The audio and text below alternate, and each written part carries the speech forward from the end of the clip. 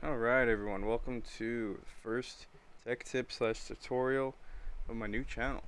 It's going to be a channel full of nothing but tech tips, IT tips, installs, tutorials, all that good stuff, as well as some live streams. Definitely going to be doing some live streams tonight, the day this video is uploaded, so please go check it out. But this video is specifically regarding Dolphin Emulator. It's going to be the best GameCube and Wii emulator I think out there, if not the only one.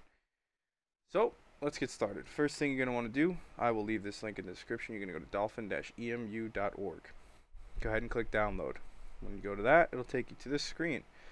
And just go with the first one, Windows x64. For anyone running Windows 10 and 11, it is the exact same process, so do not worry. Go ahead and get that downloaded. Once that's downloaded, you're going to find in your downloads folder, Dolphin Master. You're going to need WinRAR or 7-zip to extract this file. I prefer WinRAR, so go ahead and I will leave the link in the description as well. Go ahead and download WinRAR or 7-zip as of your choice. What you want to do is click the file and go ahead and extract it. I like to extract it to my desktop just because it makes this process much easier. As you can tell, mine's already there. So you'll hit OK. You'll pick your folder, you'll hit OK. For me, I'm going to hit cancel. Yours will go through a very quick extraction process. Does not take long. When it is done, you will find this folder somewhere on your desktop. Dolphin x64. This is Dolphin. I know it looks concerning. There's a few options here. Nothing really to worry about except for one thing. Dolphin. When you have this open, what I would suggest is clicking, left click, then right click, and send to desktop. Create a shortcut for you. It'll be much easier rather than having to go into this folder and open it up every time. When you do that, it will also be on your desktop, but for me, mine's going to be in here. This is where I put my shortcut. Obviously, other emulators here that I will be also making tutorials for, so stay tuned. So once Dolphin is done and installed and you make your shortcut, I say before you even open it, what you want to do, preferably on a data drive, a D drive, or G drive, whatever you want, create a folder named GameCube. You can make it GameCube games, GameCube, whatever you want to make it. Just make a folder dedicated for those GameCube games. As you can tell, I already have games in here. Regarding games, I cannot legally tell you where, how, or what to download, but I will leave a link in the description to make things easier for you guys, and that's what I'm going to leave it at. So after you make your folder, go ahead and exit out, go back to your shortcut, and let's actually open up Dolphin. Go ahead and double click. And now for you guys, you might get a pre-screen prompt, hit OK, don't show again, all that good stuff. Don't worry about it, nothing to worry. First things first, you will not have any games. To set your game path, which we just created, right, that GameCube path, you're going to want to go back into Dolphin. Hit config, or you can go to options and configuration, go to paths, and add the path here. Find your path, click it, select it. Once it's there, you're good. And then every time you add a game to that folder, it will automatically go into Dolphin.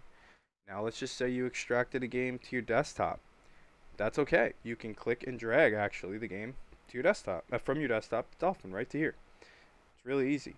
But what that means is that wherever that file sits, Dolphin needs to see it in that same exact location for you to be able to play it. So if you move it, you have to then go back and add a different path.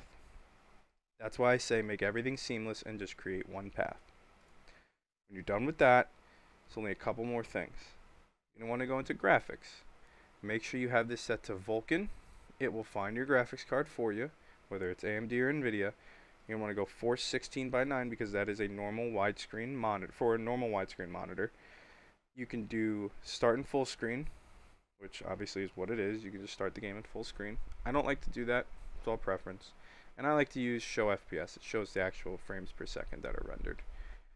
Besides that, nothing else in the general setting of the graphics config you have to worry about. The next thing to worry about is enhancements. When you go to enhancements, this will be set to native. Native is what the native GameCube could output. Well, clearly that's not enough for modern game monitors.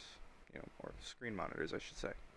So what you're going to want to do is go to 3x native for 1080p. If you have a 720p monitor, all according to what you have. Very easy.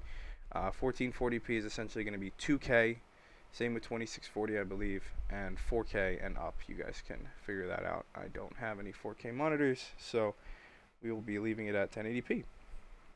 Makes a world of a difference for the game. So make sure you use this enhancement. It's basically an upscaling feature.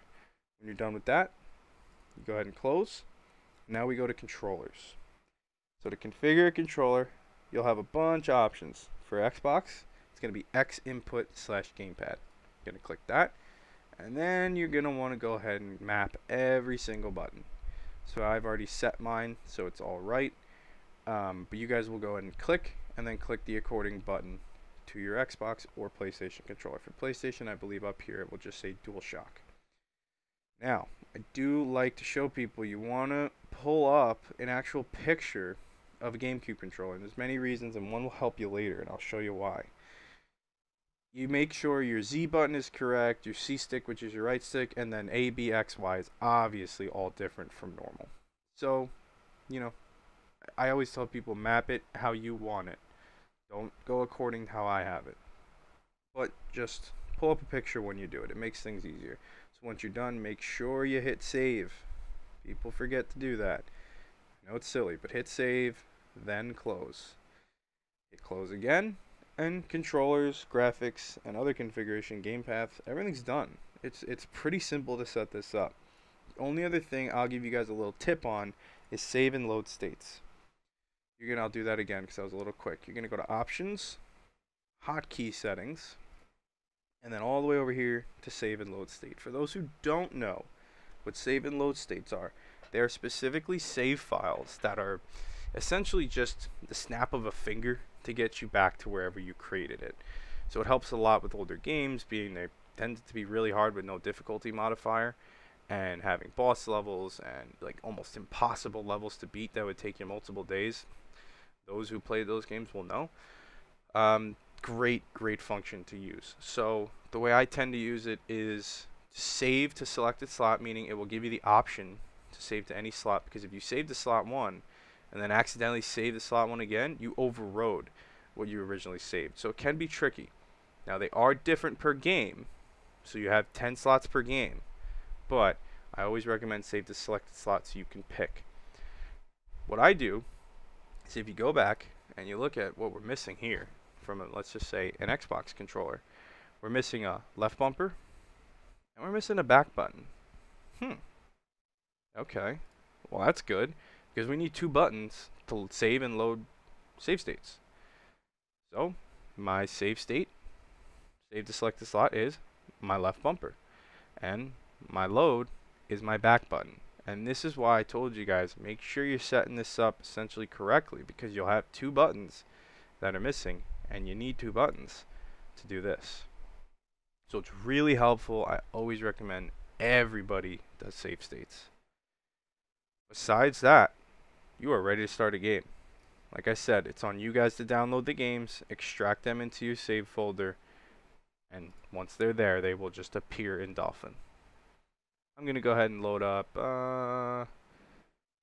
let's load up Super Smash. I will show you guys how it, you go ahead and click yes.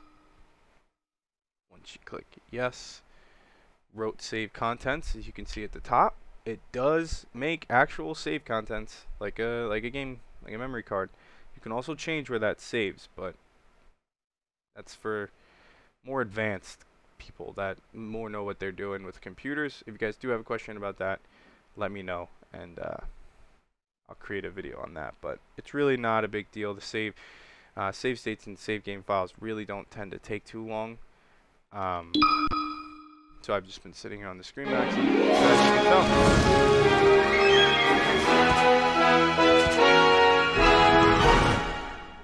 works perfectly fine. And that's how you shut down a game. Go ahead and go back and click stop. And that's really it. That's Dolphin, guys. It's my favorite emulator one I use the most. I tend to emulate more on my Steam Deck, which you guys can also look forward to some videos about that. How to emulate on that, how to do all kinds of good stuff there. So, really, everything for Dolphin is just in these simple 3 options right here. And once you guys can do that, and like I said, use that link in my description for some games, you guys have a nice solid emulator set up on your computer.